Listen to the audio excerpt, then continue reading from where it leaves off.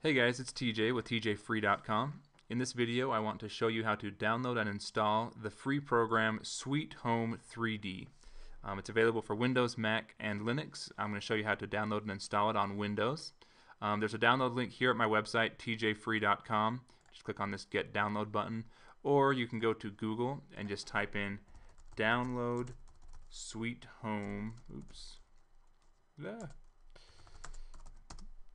I never spell stuff correctly in my videos, so here we go. SweetHome3d. So if we just go to this very top link, there's a button here that says download now, and that's going to direct us over to SourceForge.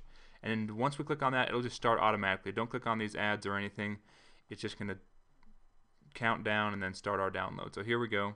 It's starting the download. We have to wait a couple minutes with my internet connection for it to download, so we'll just skip past that part. Okay, once the download is complete, we can just left click on it. I'm actually using Google Chrome as my web browser, but if you're using Firefox or Windows Explorer, the download will be somewhere else, but I'm just going to left click on it here. So just wherever that file got downloaded to, you're just going to open it up. I'm going to authorize it to run, and then it will just start the installer here. I'm going to install it in English, and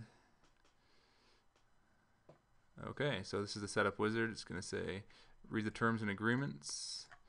If you're fast like me, you can read it that quickly. This is the destination we're going to install it to, so I'll click next. You always have to read these because sometimes it'll try and get you to install like the Bing toolbar and like just garbage you don't want, so you always have to read and see what it's trying to get you to do. And this thing is fine. It's just putting a start thing in the start menu. So a desktop icon, sure, if you want that done.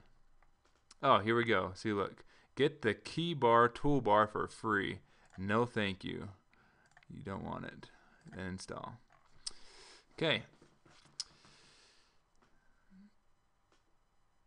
We wait until it is done installing, and then we'll be able to use it anytime without having to go through this whole mess again. So sure, we'll launch it right now.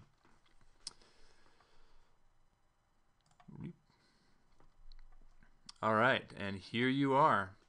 So you've got it installed. It's here, it's on my desktop. You can get to it anytime you want to use it. And yeah, I'll show you some more videos on some cool stuff you can do with this program, so check out my other videos. Thanks for watching.